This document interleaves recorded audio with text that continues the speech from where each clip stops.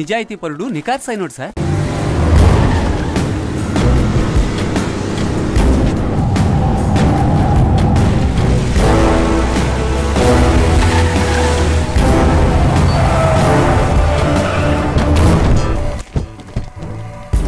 Time sir, 1 hour నన్ను ఎవరు disturb చేయకండి.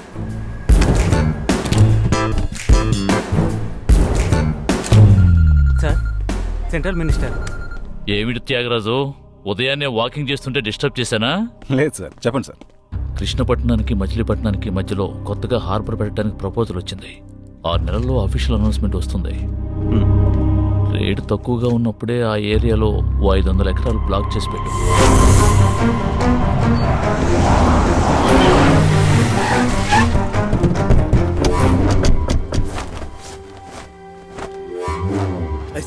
అటు చూడవయ్యా. అందరూ ఒకవైపు నడిస్తే ఇతను ఎదురుగా నడుస్తున్నాడు చూడు. సార్ హాయ్ వాక్ వచ్చాను.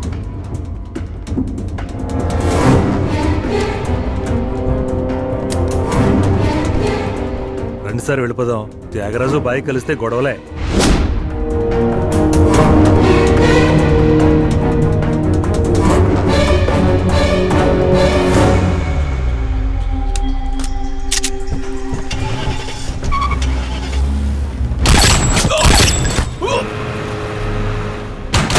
కస్టమ్స్ ఆఫీసర్ అయితే ఎవడి షిప్పులోనైనా కాలు పెడతావా?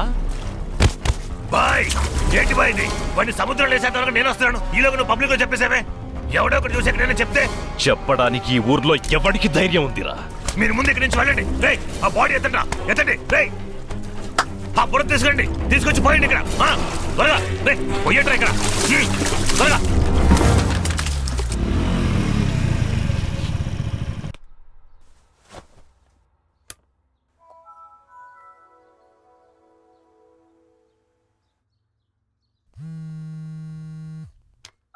అమ్మా భోజనం అయిందా నాన్న? అయిందమ్మా. ఉద్యోగం కోసం టౌన్లో ఉంటున్నావు సరే, రాత్రికైనా ఇంటికి రావచ్చు కదా. కొంచెం పనుందమ్మా, ఆదివారం వస్తానుగా.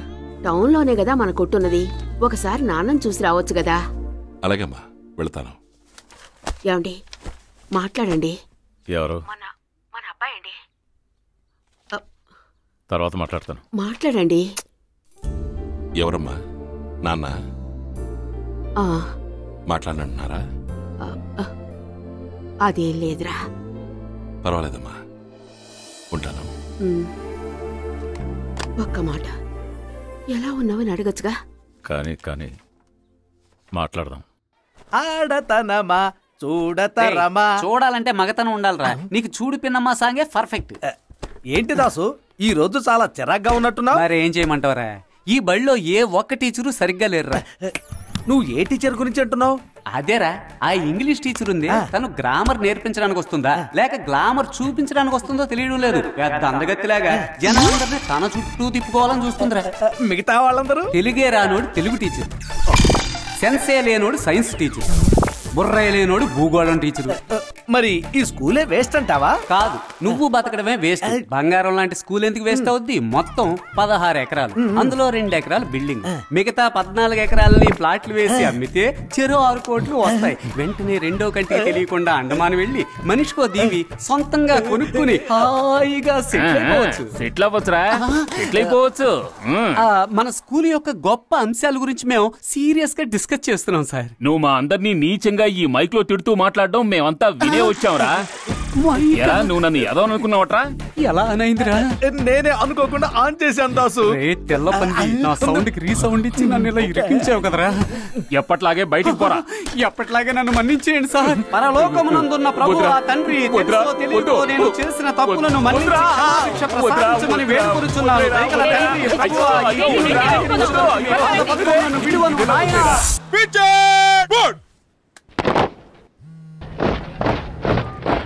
సార్, నరసింహం ఎలా ఉన్నావు? ఏం జరుగుతోంది? కోస్టల్ ఏరియా ఫుల్ గా టైట్ గా సర్వేలెన్స్ చేస్తున్నాను సార్. మనం అనుకున్నట్టుగా ఆయుధాల స్మగ్లింగ్ జరగడం లేదు, వేరే ఏదో జరుగుతోంది. మన డిపార్ట్మెంట్ లోనే చాలా మంది తప్పు చేసే వాళ్ళకి హెల్ప్ చేస్తున్నాను.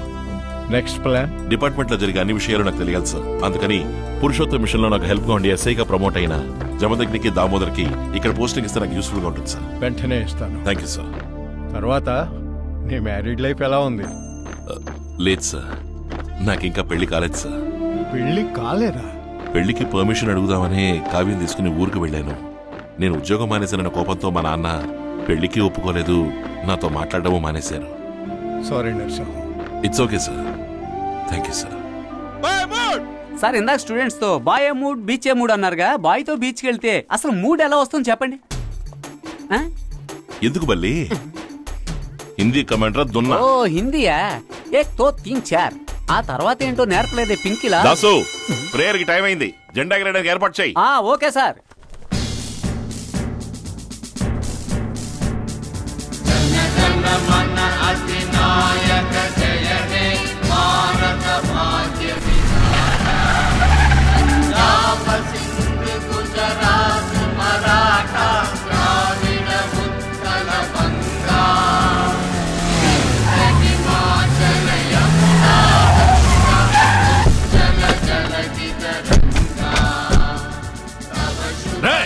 ఎవరా నా కొడుకుని కొట్టిందే? మోకాలు దండం వేసిందే ఏట్రా? ఇక్కడ నేను అడుగుతుంటే అందరూ కలిసి పాట పాడుతున్నారు. డబ్బులు కట్టే కదా చదివిస్తున్నాను, ఎందుకురా మోకాలు దండం వేయించారు? ఎవరా కొట్టింది? ఈడా ఈడా ఈ పంతులా? ఈ పంతులా? అదిగో ఆయనే. నువ్వు ఉండరా? ఎంత ధైర్యం ఉంటే నా కొడుకు మీద సయ్యేస్తావు? మోకాలు దండం వేయిస్తావా?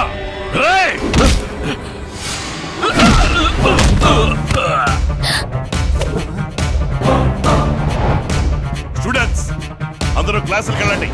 వెళ్ళండి వెళ్ళండి, త్వరగా వెళ్ళండి, అందరూ వెళ్ళండి. వెళ్ళండి. అన్న మీద చేస్తామంటారా?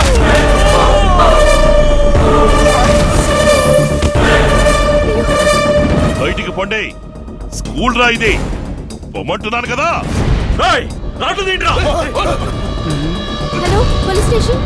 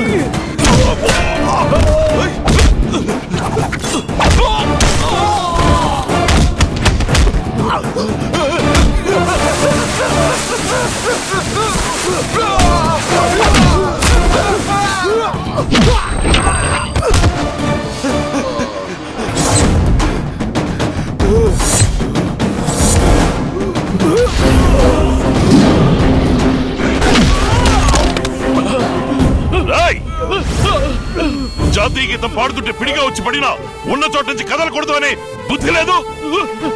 జాతీయ జెండా గౌరవం ఇచ్చి 50 మంది టీచర్లు 1500 మంది స్టూడెంట్స్ ఉండగా హద్దు మీరు స్కూల్లోకి వెళ్తున్నామన్న జ్ఞానం లేదు.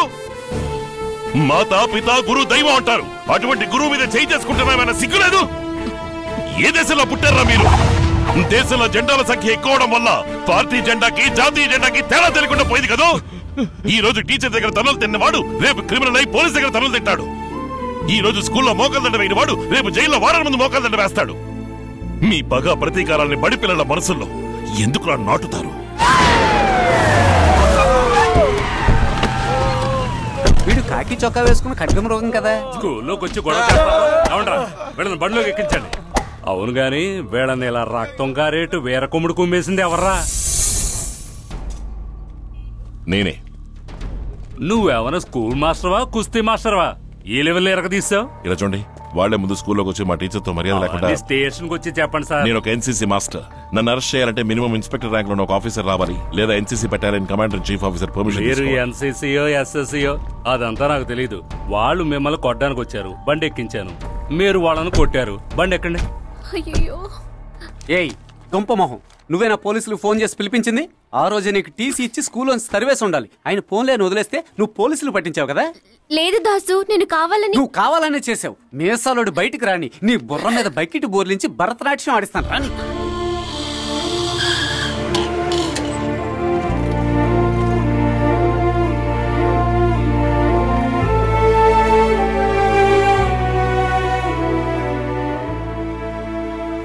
నువ్వే పోలీసులకు ఫోన్ చేసావా? Sorry sir. స్కూల్లో ఉన్న వాళ్ళందరూ సైలెంట్ గా ఉండగా నువ్వెందుకు ఫోన్ చేసావు? లేదు సార్, ఆ రౌడీల వల్ల మీకేవి కాకూడదనే భయంతో. గుడ్. ఒక ప్రాబ్లం జరుగుతున్నప్పుడు మనమేం చేయాలి అని ఇలా ఆలోచించడం మంచిది. యువర్ ప్రెజెన్స్ ఆఫ్ మైండ్, ఈ intelligence, I appreciate that. Keep it up Satya.